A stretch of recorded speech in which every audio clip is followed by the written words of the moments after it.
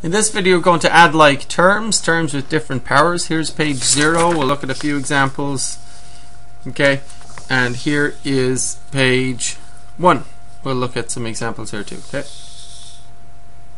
Alright, so I want you to write this down, please. 3 times 10 cubed plus 2 times 10 squared plus 4 times 10. Please write that down. 3 times 10 cubed plus 2 times 10 squared plus 4 times 10. Okay. So there's a couple of things I want you to notice. Basically what we're going to explore is why is it that when we've got 3x cubed plus 2x squared plus 4x that we can't just add 3 and 2 to get 5 and 5 and 4 is 9 and then it's 9 something, you know. So that's what we're going to look at. Why? So I want you to recognize that this and this, these two are the same thing. It's just here we've got a 10, here we've got an x. So this is like, imagine x is 10, okay? So if x is 10, if x is 10, we've got 3 times 10 cubed plus 2 times 10 squared plus 4 times 10. And what I'm trying to say is, look, you can't just go 3 and 2 is 5 and 5 and 4 is 9. It's not 9 times something, is it? 9 times 10 to the power of what, right? You know, what's going on? Because a lot of students want to say that this is 9 times x to the power of something, squared or cubed or whatever, right? And that's wrong. And we'll see why. The reason is because, and remember PEMDAS. PEMDAS says you do the exponent first. So 10 cubed is what? 10 cubed is 1,000, isn't it? So here we have 3 thousands, okay? Plus 2 watts. What's 10 squared? 10 squared is 10 times 10. 10 squared is 10 times 10. 10 times 10 is 100, right? Plus 4 times 10, okay? Can we add these together to get 9 something? 9 watts. 3 thousands, 2 hundreds, and 4 tens. That makes 9 watts. You tell me. 9 what? Well, it doesn't make 9 anything. It's just 3,000, right? 200 and 40. It's 3,240, isn't it? That's what it is. It's not 9 anything. These are not like terms. We have 3,000s, 200s, and 4 tens. They are not like terms, so you can't add them together. Same goes for x cubeds, x squareds, and x's. So these cannot be added together because they're not like terms, because they're different powers of x. They're completely different numbers. Completely different numbers, right? So it's not 9 to the power of anything. In fact, what is this equal to? Do you know what the answer is? It's not 9 times x to the power of anything. It is,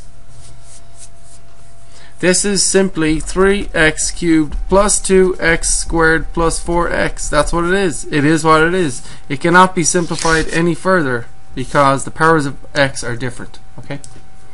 However, if you had 3 times 10 squared, write this down, 3 times 10 squared plus 2 times 10 squared plus 5 times 10, that would be a different case, wouldn't it?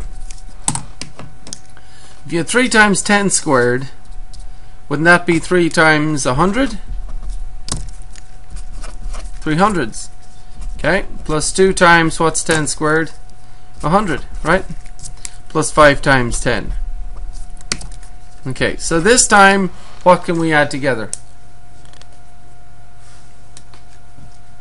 What can we add together here? 300s and 200s, right? This time we can add these guys together because they are like terms, so we do indeed get 500s. Or 5 times 100 or 5 times 10 squared. That's the same thing, isn't it? 10 squared plus 5 times 10. Or that's 500s plus 50, right? Another way of writing that is 550, okay? Another way of writing 550 is 5 10 squareds plus 5 times 10, right? But we could add these together because they are like terms. We could not add these guys together because they're not like terms. So my question to you is this. Write down the answer. If you have 3x squared, write this down, 3x squared plus 2x squared plus 5x, add those together, write down the answer. Add like terms. So the like terms are the 3x squareds and the 2x squareds, right? If you add those together, you get 5x squareds, but then 5x is not a like term, so plus 5x. See that? Right. So let me give you another one. If you had 4x cubes, that's like 4 thousandths, right? 4x cubes minus an x cubed plus x squared. What would that be? Write down the answer. 4x cubed minus x cubed plus x squared. Press pause if you need more time. Write down the answer. So we have 4x cubes minus 1x cubed. Don't forget to put in the 1 because it does help sometimes. These are like terms. 4 of these guys minus 1 of these guys. These are the same type of thing. They're x cubes. Okay, and that gives us 3x cubes. But the x squared, he's different. Okay, so he can't be added on. So it's like having 3 thousandths and 100. Okay, so you can't add the x squared on. So what we've got here, just again, is 4. It's like, imagine if x was 10, that would be 4 times 10 cubed, wouldn't it? Minus 1 times 10 cubed. That's like 4 thousandths minus 1,000. And what would an x squared be? If x was 10, x squared would be 10 squared. What's 10 squared? 10 squared is 100. So it's like having 4 thousandths. 4 times 1,000, right? Minus 1 times 1,000 plus 100, isn't it? So you add the thousands. You add the thousands, but you don't add the hundreds. So you get 4 times 1,000 minus 1 times 1,000. That's obviously 3 times 1,000. 3 thousandths. 3,000, right? Plus 100, isn't it? Or, in other words, 3 times. See, it's like 4 10 cubes minus 1 10 cubed. That's 3 10 cubes plus 10 squared. See?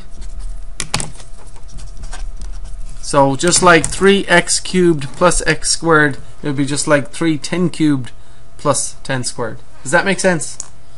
So you think of, if you're wondering what this all means, just imagine x was 10, and then you're adding thousands with thousands and hundreds with hundreds. Okay?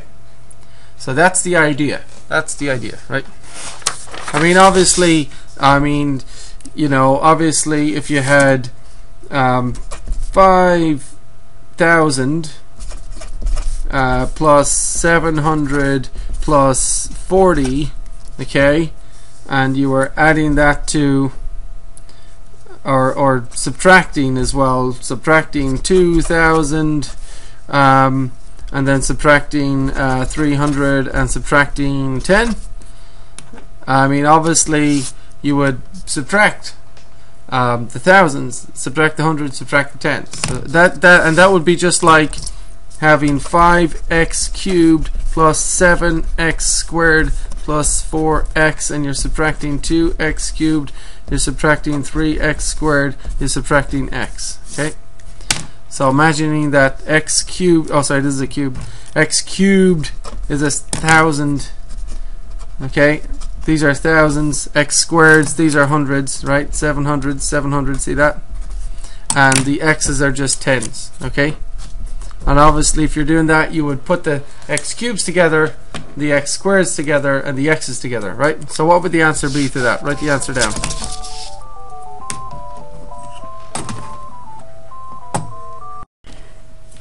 So you would have 3,000 basically, right? Or 5x cubed minus 2x cubed would be 3x cubes, or 3 thousandths, right? And then 7x squared minus 3x squared would be 4x squared, just like 700 minus 300 would be 400, right? And 4x minus 1x would be 3x, just like 40 minus 10 would be 30, or 3 tens, okay? And of course you can't add 3 and 4 to get 7 of anything, because these are different terms. We've got thousands and we've got hundreds, and then we also have tens. So all of these are different terms. You can't add them together. You can just say, well, it's just 3,430. 3,430. And just like here, we can't add these terms. They're different powers of x. We just say it's 3x cubed plus 4x squared plus 3x, and that's as far as you can go. So page 1. Please write down this example and give the answer. It's x cubed plus 7x cubed minus x squared plus 4x squared. Please write it down and then see if you can do it by yourself. X cubed plus 7x cubed minus x squared plus 4x squared.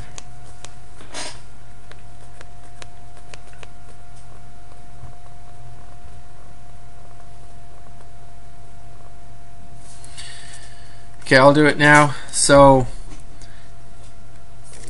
we can see that there's an x cubed, here's another x cubed. These guys are like terms. So 1x cubed and 7x cubed is 8x cubed. 8x cubes, right? Here we have an x squared and an x squared. Minus 1x squared plus 4x squared. 1 negative and 4 positives plus 3x squared. So if 8x cubes and 3x squareds, and these are not like terms, we can't put them together, and that's the answer. Just like having 8,000 and 300. Okay, same thing. So please write this one down. And by the way, I just want to put a negative on here so we get just a little tiny bit more practice on the negatives. Negative 10x to the power of 6 minus 7x to the power of 6 plus x to the power of 6. Please write this down and simplify it if possible. Negative 10x to the power of 6 minus 7x to the power of 6 plus x to the power of 6. Please write that down and do it. Can you do it? Please press pause and try it if you need more time. I'm going to do it now. So we have all the same power of x, so we can add all three together. We've got negative 10x to the power of 6 minus 7x to the power of 6 plus 1x to the power of 6. So you can do it all at the same time and just get negative 16, or you can do it step by step. These two is 10 negatives and 7 negatives. Change that to a plus negative if you want to. And now it says negative 10x to the 6 plus negative 7x to the 6, which is negative 17x to the power of 6. And then we have a plus 1x to the power of 6. So 17 negatives and 1 positive make 16 negatives. Negative 16x to the power of 6. So I did it step by step, but whichever way, that's the answer. If you can get that, that'd be great. Now please write this one down and get the answer. It is 8x to the power of 5 minus 3x to the power of 5 plus 2x squared minus x squared plus x to the power of 4. So please write this out and add like terms. Please press pause if you need more time. It's 8x to the power of 5 minus 3x to the power of 5 plus 2x squared minus x squared plus x to the power of 4. Press pause if you need more time. Please try to do it by yourself. And I'll give the answer now. I hope you've tried it. So we have an x to the power of 5 here and an x to the power of 5 here. 8 of them minus 3 of them makes 5x to the power of 5s. Okay. Then we have a 2x squared minus 1x squared. 2x squared minus 1x squared gives 1x squared. Then we have an x to the power of 4 plus 1x to the power of 4. So plus 1x to the power of 4. And that's fine.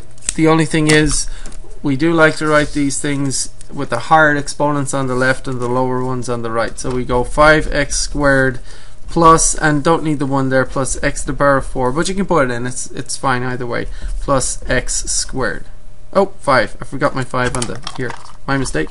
So anyway, any case, you would usually write it with the higher powers on the left and the exponents in descending order, right?